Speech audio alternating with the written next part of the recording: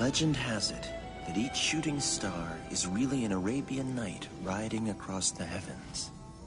And at the center of every star is an ancient story untouched by time. Long before the heroic tales of Aladdin and Ali Baba, the first Arabian night was chosen. But where would destiny find someone so courageous and pure of heart?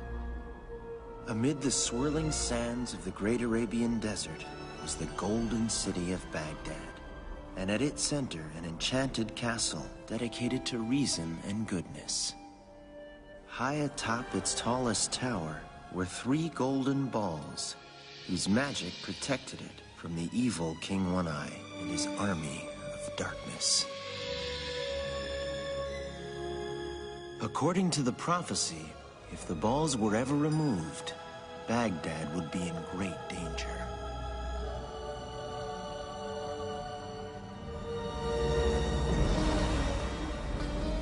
With only the Golden City left to conquer, the terrible One-Eyes were on the march.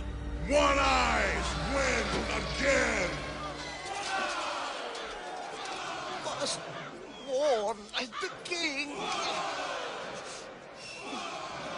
And I shall conquer the Golden City.